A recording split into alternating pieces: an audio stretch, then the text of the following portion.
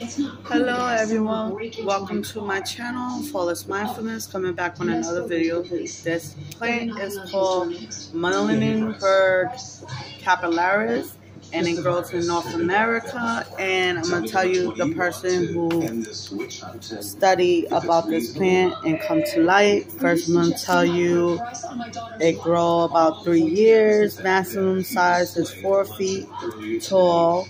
Is 2 to 8 inches wide in the USA zone 6 to 10 throughout summer and winter, but it turns straws and colorless.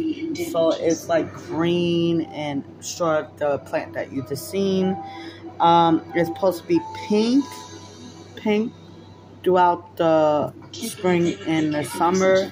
How you grow them, you get the soil, you sow them in the spring and early summer and press the seeds into the soil, but don't cover them up. The soil is supposed to be moist and supposed to spread out about 10 to 20 days from that day you grow it. You could grow it in your house to keep and get a special light.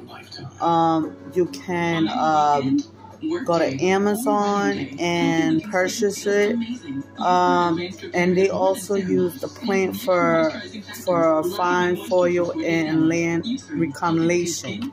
All right, for scenery. So the person who studied it was Frederick August Conrad Muhlenberg. So he studied it for a living. He was devoted to it, and he did a very good job. He's a botanist, an American Calgary man. Okay, so that's the story of Frederick August Conrad Muhlenberg. It was named after him. So I'm going to put down the biography of the man and his legacy and about the plant.